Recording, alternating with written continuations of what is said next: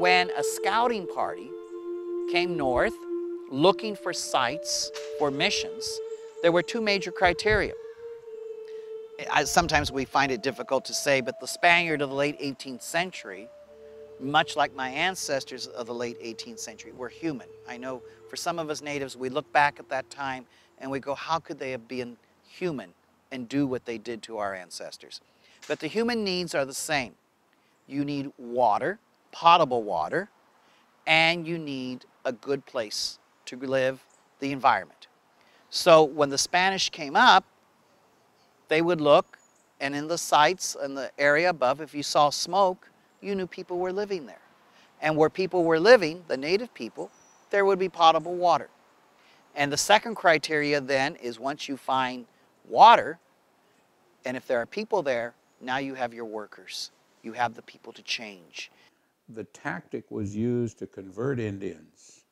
When you convert Indians, then the theory was that they would seek to comply because they would be one of the Spanish community. The church claimed vast acres of land in and around their presidios and their missions. The idea that to declare native people uncivilized was to give some justification for saying that they are not competent to own land.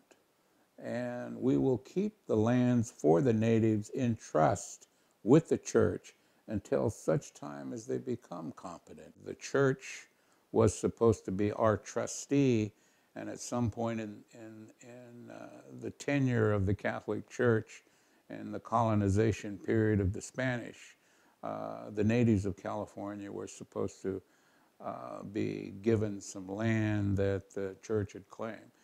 We were supposed to benefit. It never happened. The California mission, Spanish occupation, Mexican occupation are total disasters for native peoples, but the real disaster, as we know, comes with Gold Rush and the American Go West Young Man movement that comes after that. They saw their families being killed, they saw massacres, they saw death, and I'm not afraid to use the term genocide. They saw genocide happening. So a lot of people, I'm sure it was a pretty horrifying time to be an Indian person when you see all of these horrible things happen. The Catholic Church was getting a foothold governmentally in California. What the Vatican is today, in their small little territory in Rome, was worldwide. The church had governmental interests in all of these colonies.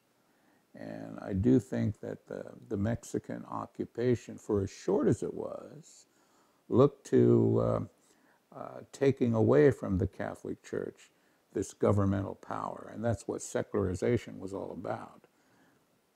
Over time, like many of my ancestors, are born at missions. And this is the only world they knew. So they accept it.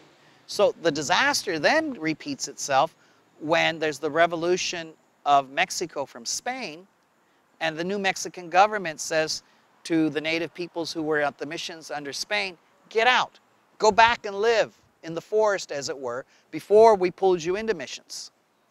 Well, you now have 50 years of folks who didn't grow up hunting with a bow and arrow, and you're disenfranchising them, you're kicking them out, because they needed the native peoples out so they could claim the lands. Those who stayed around the missions were lost. Those who went back to where their villages were supposed to be were also lost because the villages were not there any longer. All California Indians were hit hard, but I know Ohlone, because of our area, we were hit by all three waves of invasion. We were hit by the Spanish missions, the Mexican secularization, and then the American Gold Rush period. And because of the area that we're in, population soared of Anglo-American folks coming here, occupying our lands. So Indians all the way back to the Spanish colonization were on the run.